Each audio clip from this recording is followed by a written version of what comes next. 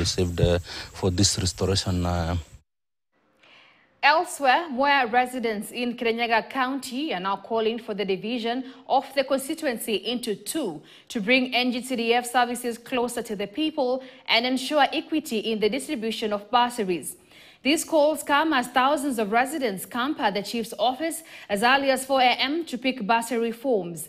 A section of leaders from Kirinyaga have called for a fresh review of boundaries in Mwea, which they say will see the constituency split into 3 constituencies and bring the services closer to the people.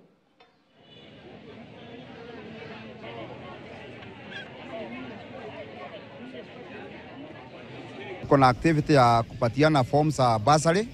Na leo tunaona watu wametokea vizuri, na kulingana na matarajio yetu tulikuwa tunaona kama tutapatia watu 4,000 wale wako boarding school na 1,500 wale wako college na watu 2,000 wale wako university. Lakini kwa sasa tunaona watu wametokea wengi, na tunaomba tu serikali kama inaweza sikia tuongezewe hii hazina ya CDF ya bursary.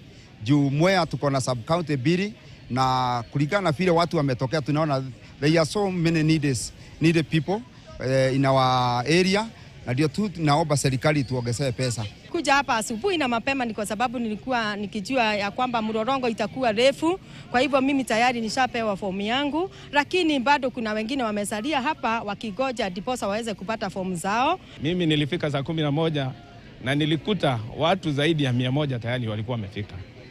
Na ile tu tungeomba ya kwamba our MP Mary Maingi amejaribu sana, amefanya juhudi sana, lakini fedha ambazo anapewa ni kidogo. Well, that's it for us here on KTN.